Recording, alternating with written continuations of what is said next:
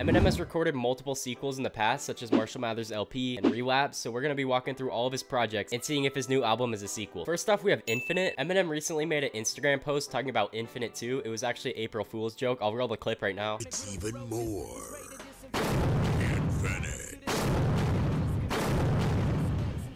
Out today. But yeah, I feel like he's not going to make a sequel to Infinite. I feel like the fact that he made a troll post is kind of saying that he won't do it.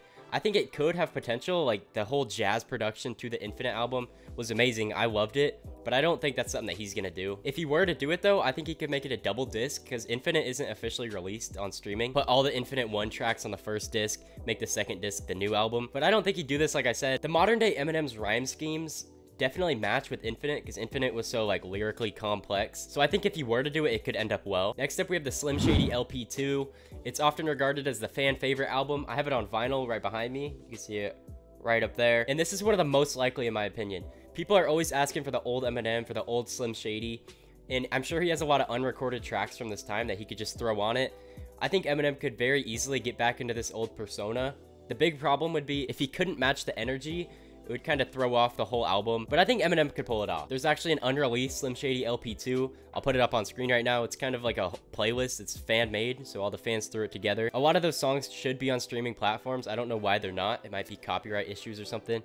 But yeah, Eminem has a lot of content from then that he could throw together. And if he doesn't make it a sequel, he could easily make it a deluxe to the Slim Shady LP. Next up, the Marshall Mathers LP. The reason that he made a sequel in the first place was because everyone liked the Marshall Mathers LP 1 so much. It was one of Eminem's most commercially successful albums. It was his comeback after the Slim Shady. He addressed all the controversy to his previous album. So he made a part 2, but a part 3 is what we're talking about right now. Personally, I doubt he would do this one. He already made the part 2. A third would be kind of crazy. With the first album, he had Stan. With the second one, he had Bad Guy. I would expect to see another entry to that series if he made a part 3. But yeah, this is another fan favorite, and this is something that I've seen asked for a lot. On that album, there's a lot of addressing the current state of his career. That was back in 2000.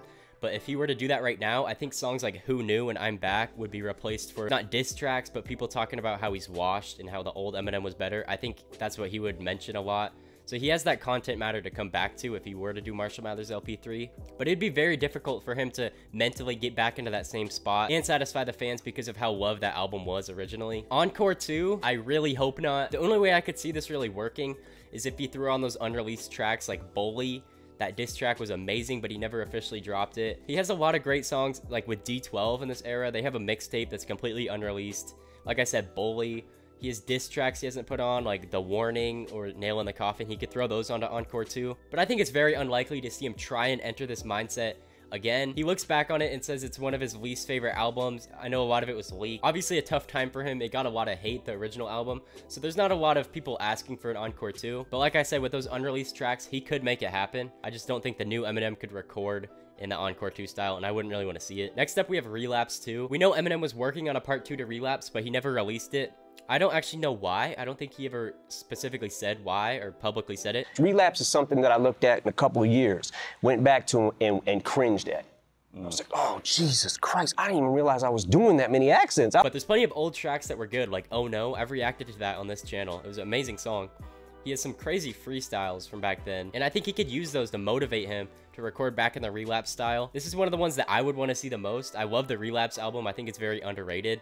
It's got some crazy wordplay. The modern Eminem could totally match that wordplay and like the rhyme schemes, all that. But just like Encore, I think it's unlikely to see him try and get back into this mindset. This is an era that he looks back on, he hates it. So yeah, I'm not exactly expecting this, but I would love it personally. Then we have Recovery, another vulnerable Eminem album. It's pretty pop, pretty mainstream. I think the modern Eminem could match it pretty easily. Another fan favorite. Now there's actually an unreleased Dr. Dre album called Detox. So I think Eminem could use those songs as either inspiration or just take them and put them on the track list. I think this would be the easiest era for him to actually re-enter lyrically and mentally, because he can totally relate to Recovery still to this day. So yeah, that's one that I would love to see.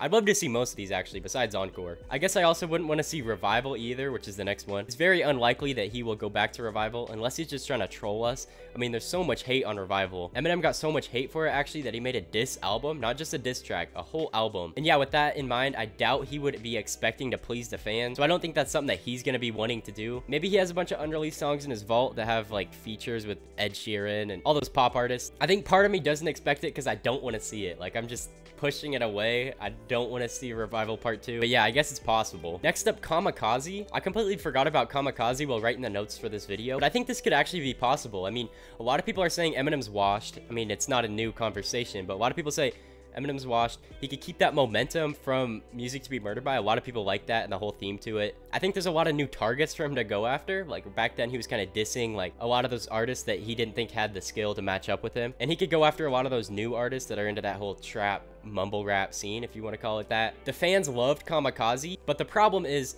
he doesn't really have a reason to make it. Like I said, people have been saying he's washed, but that's not new. He doesn't have like an album that's hated. He doesn't have features that are hated recently. So personally, I don't see this happening, but I would love to have it. And then lastly, Music to Be Murdered By side C. So he dropped his side A and side B. This would be his third entry.